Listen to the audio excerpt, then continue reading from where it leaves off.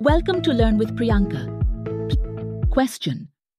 Your company has a sales department that uses two Fabric workspaces named Workspace 1 and Workspace 2. The company decides to implement a domain strategy to organize the workspaces. You need to ensure that a user can perform the following tasks. Create a new domain for the sales department. Create two subdomains, one for the East region and one for the West region. Assign Workspace 1 to the East region subdomain. Assign Workspace 2 to the West region subdomain. The solution must follow the principle of least privilege.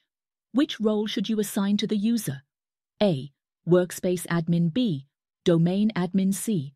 Domain contributor. D. Fabric admin. Pause for a moment, think it through, and let's check the answer. The correct answer is D. Fabric admin. Why?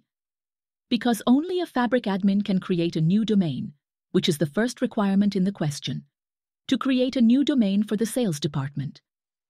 This role also allows the user to create subdomains and assign workspaces, covering everything mentioned in the question. Now, let's go over why the other options are incorrect.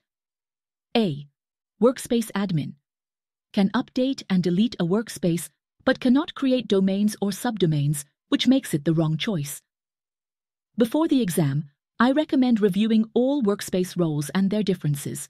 And if you're unsure, Microsoft Learn is your best resource during the exam. Option B. Domain admin can create subdomains but not new domains, so it doesn't meet all the requirements. Option C.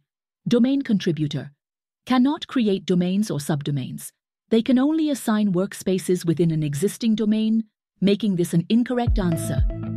See you with another question.